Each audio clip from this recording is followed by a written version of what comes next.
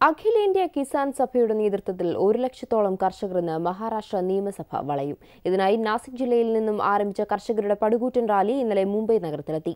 5 ദിവസം കൊണ്ട് 180ഓളം കിലോമീറ്റർ കാൽനടയായി പിന്നിട്ടാണ് കർഷകർ നഗരത്തിലെത്തിയത്. അതേസമയം ഉപരോധത്തിനു മുമ്പായി തന്നെ കർഷകർക്ക് അനുകൂലമായ പ്രഖ്യാപനങ്ങൾ ഉണ്ടായേക്കുമെന്നാണ് സൂചന. നിലവിൽ 50,000-ലേറെ പേർ റാലിയിൽ അണിനിരക്കുന്നുണ്ട്. പോലീസ് സുരക്ഷ ശക്തമാക്കിയിട്ടുണ്ട്. തിരക്കേറിയ ദിവസമായ തിങ്കളാഴ്ച റാലി കടന്നുപോകുന്നതിനാൽ ഗതാഗതക്കുരുക്ക് രൂക്ഷമാകുമെന്ന് പോലീസ് മുന്നറിയിപ്പ് നൽകി. കടം പൂർണ്ണമായും എഴുതിത്തള്ളുക, വൈദ്യുത കുടിശ്ശിക ഒഴിവാക്കുക, പിടിച്ചെടുത്ത കൃഷിഭൂമികൾ ആദിവാസികൾക്ക് തിരിച്ചു നൽകുക തുടങ്ങിയ ആവശ്യങ്ങളാണ് സമരക്കാർ ഉന്നയിക്കുന്നത്. മഹാരാഷ്ട്ര നിയമസഭ വളയുകയാണ് കർഷകരുടെ ലക്ഷ്യം. നിയമസഭയിൽ ബജറ്റ് സമ്മേളനം നടന്നുവരികയാണ്.